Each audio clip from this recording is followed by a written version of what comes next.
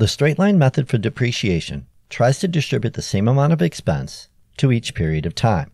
To do this, we must know three things: the purchase cost of the equipment or asset, the useful life of the equipment or asset, and the residual or salvage value of the asset. Salvage value is the amount the company expects to receive at the end of the useful life of the equipment or asset. So let's say that a company purchases a piece of equipment for $3,000 and applies the straight line method for depreciation. The useful life is 5 years and the salvage value is $500. What is the depreciation schedule? The formula for depreciation expense for the straight line method is depreciation expense each year equals the cost minus the residual or salvage value divided by the useful life in years. In our example, plugging into the formula, we have $3,000 minus $500, the salvage value, divided by 5 years. And this calculates to $500 as the depreciation expense each year. Now we can create a depreciation schedule, and we're going to put 4 columns in it: end of year, depreciation expense for year, accumulated depreciation at end of year, and the book value at end of year.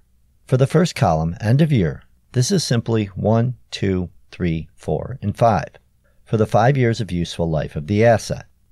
For the second column, depreciation expense for year, each of these will be $500. As we calculated a moment ago, there will be a $500 depreciation expense each year.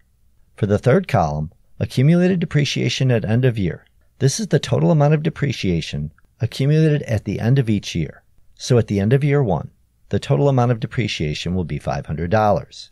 At the end of year 2, the accumulated depreciation will be the depreciation for year 1 and year 2. So $500 plus $500, which is $1,000.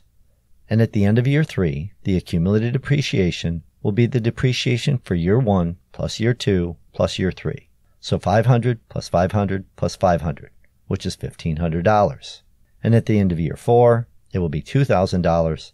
And after year 5, it will be $2,500. Now for the last column, the book value at end of year. This is the original cost of the asset minus the accumulated depreciation at the end of the year.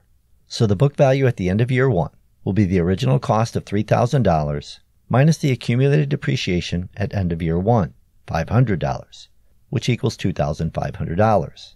At the end of year 2, we have $3,000 minus the accumulated depreciation at end of year 2, $1,000, which equals $2,000. And here are the other book values for years 3, 4, and 5. In the end, the book value after the last year of useful life, in this example year 5, should match the salvage value we started with. And it does, as it is $500. And here's another example with the original cost of $22,000, a useful life of 8 years, and a salvage value of $3,000. All right, my friends, hopefully you got something out of this video. I do have more videos right there for you.